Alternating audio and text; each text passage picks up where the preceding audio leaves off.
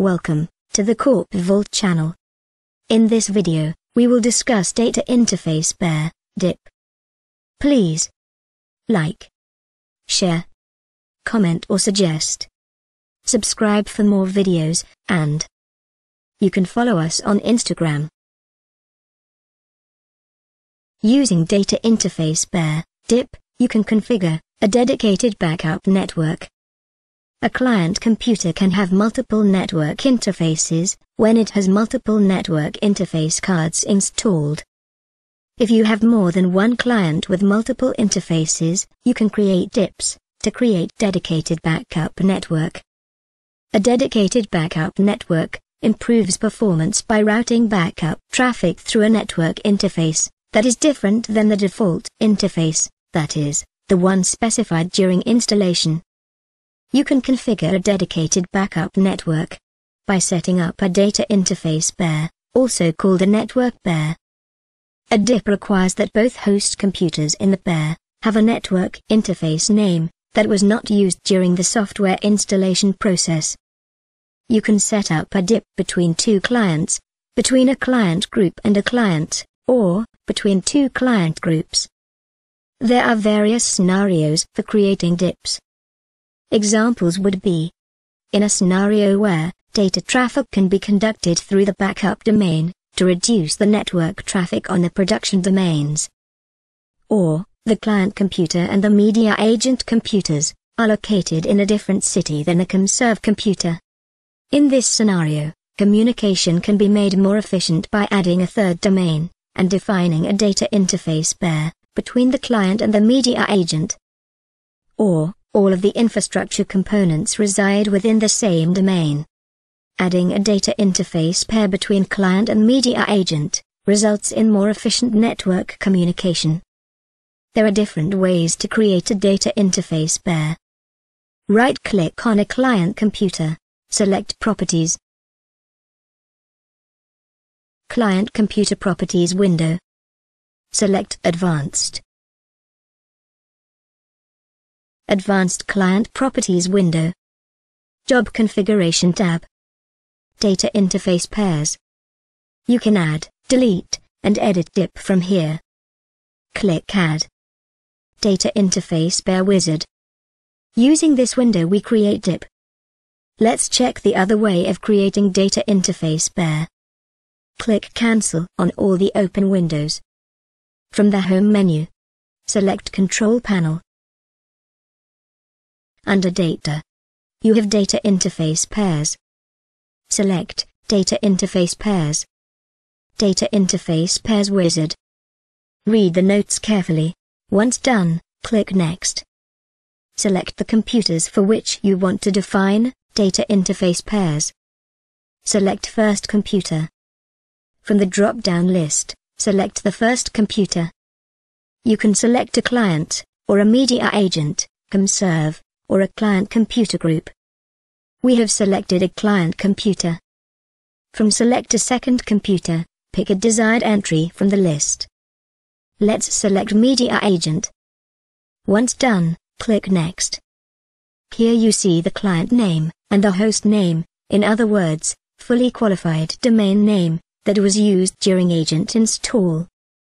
Ideally, if the host name is configured properly in the DNS, and is being resolved properly, then you do not need to create DIP.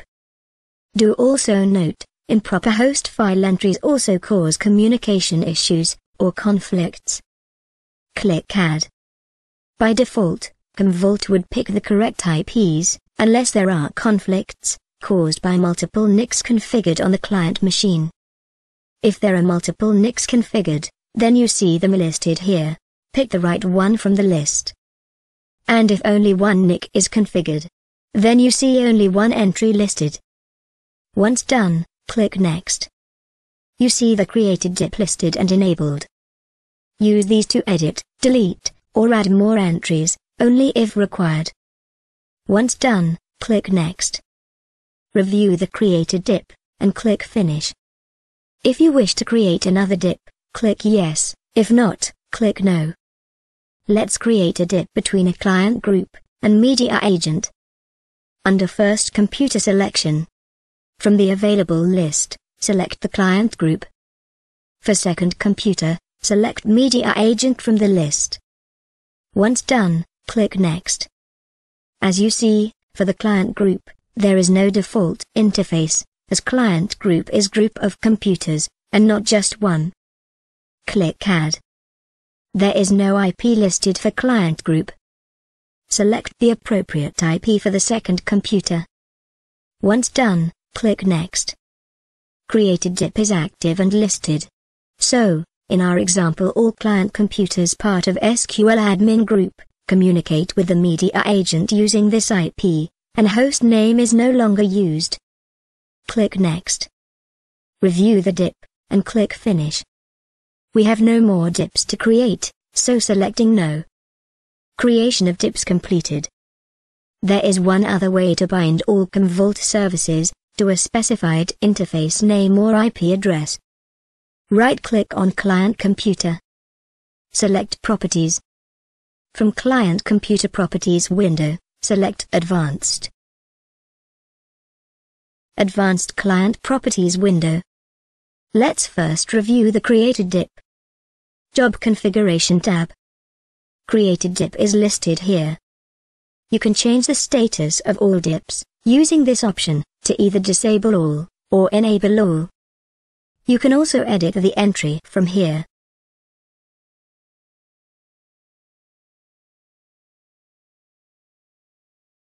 Additional Settings tab. Click Add.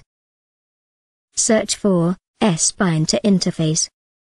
This additional setting, in other words, Registry Key, allows you to bind all services, example, Client Event Manager, Communications Service, etc., to the specified interface name or IP address. This is especially useful for dual-NIC setups, where you do not want these services exposed on the public interface. Enter the IP address here. Once you click OK, the registry key is created on the client computer. There is one more key called Unbind to Loopback, which is available from CommVault Release 11.20 and later. This key forces services to listen on loopback interfaces, so that services ports are reachable only from local machine. Let's see the report, using which you can list all the created DIPs in a CommCell. Select Reports menu. Select any option to launch the report selection window. Under CommServe, select CommCell Configuration. General tab. Uncheck all the unwanted selected options. Select Data Interface Pairs. You can leave rest all tabs, as is. For this video, we are including all sub-client information, but this is purely optional. Output tab. Select the desired output format. For this video, we leave default HTML. Click Run to generate the report. You see the request for CommCell configuration report has been submitted. You also see the job ID, which should be visible in the job controller. Reporting job completed successfully. Here you see all the data interface pairs created in this CommCell.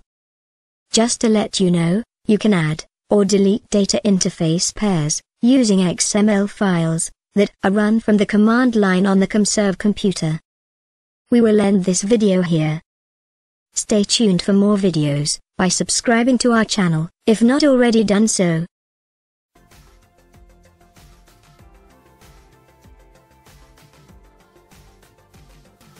Do subscribe for more videos.